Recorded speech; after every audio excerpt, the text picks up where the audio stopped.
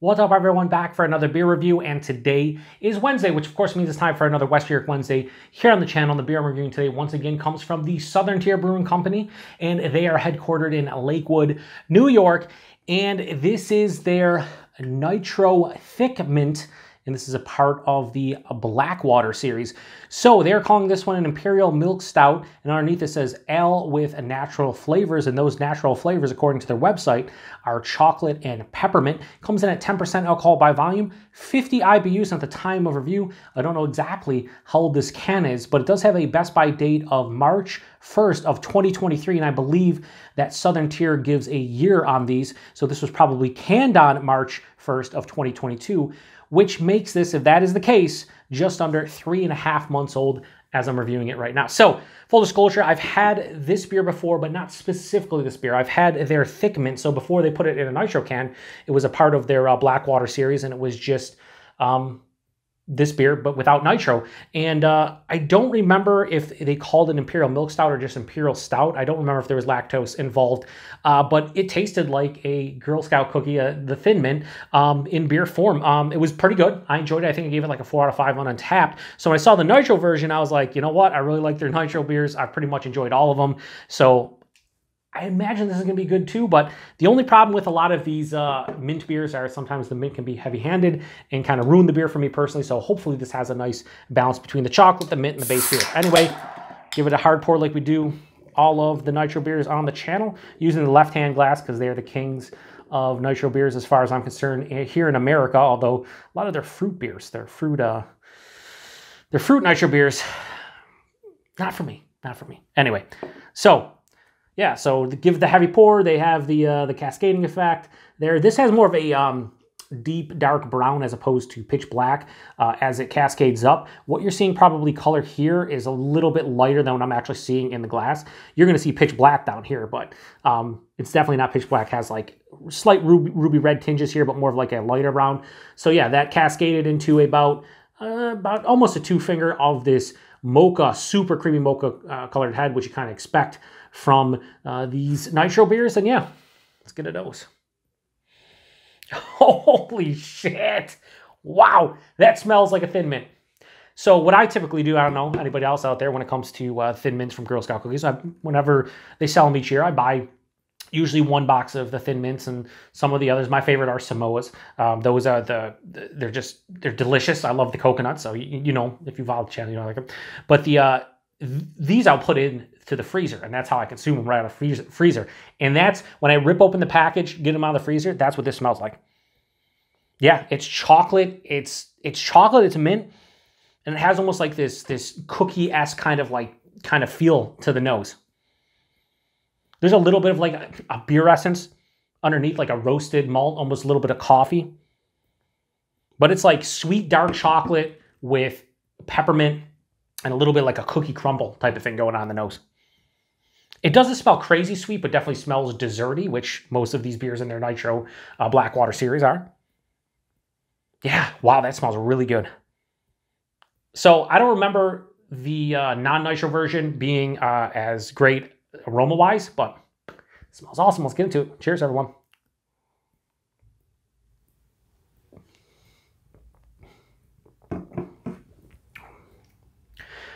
So I mentioned this almost in every single nitro beer review because not everybody watches all my videos. Like if you're somebody who subs this channel, I'm sure you don't watch every video.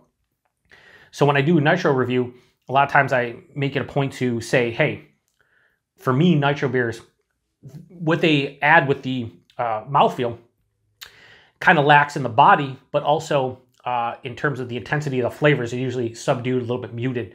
And that's what's going on here. So body on this one, for something that's 10%, it's a little bit thin. It's more like higher side and medium body. It's a little bit of a slight water kind of profile in there, like a water. I don't want to say it's watery per se, but it's definitely slightly watered down. So I would like to see this more lower side of full into like medium full, right? 10%. So a little bit of a watery body, slightly. The mouthfeel though, it's soft, smooth, and creamy. It's what nitro does. A lot of people say it's flat, but like that's what you.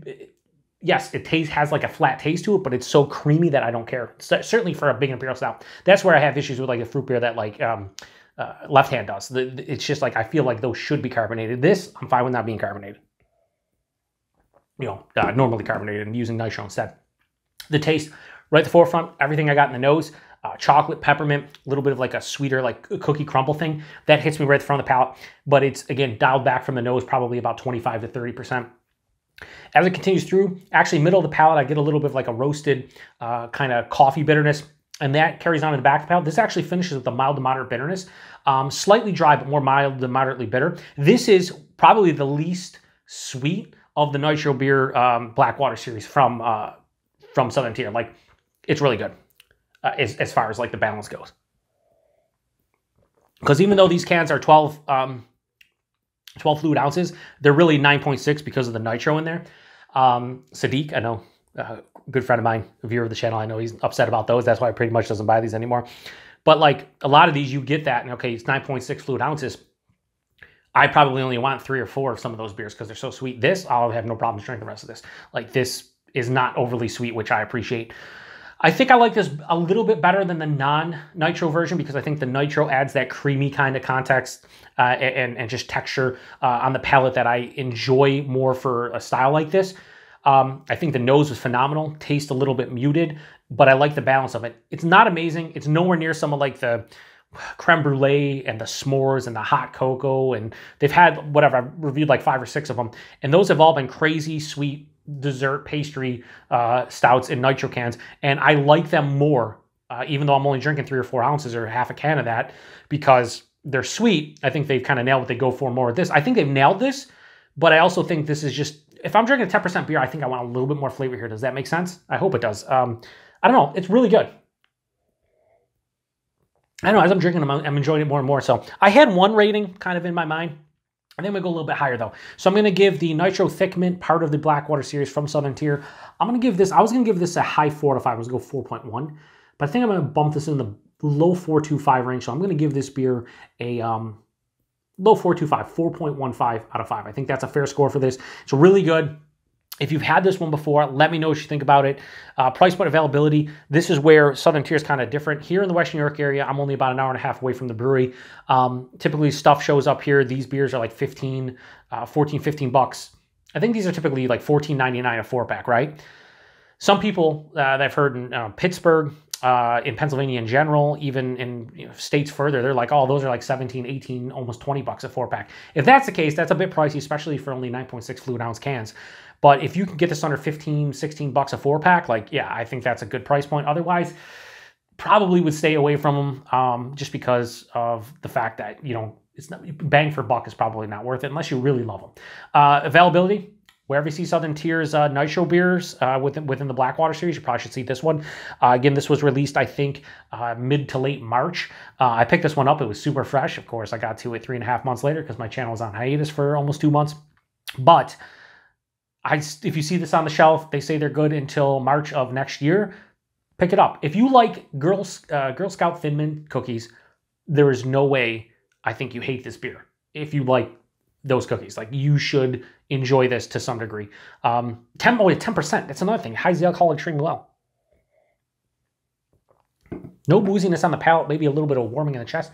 Man, are these really 10%? I have no idea. But yeah, so 4.15, I think I could probably even went a little higher, but yeah, I really like it. So again, post in the comment section if you've had this one before. If you have, what did you think about it?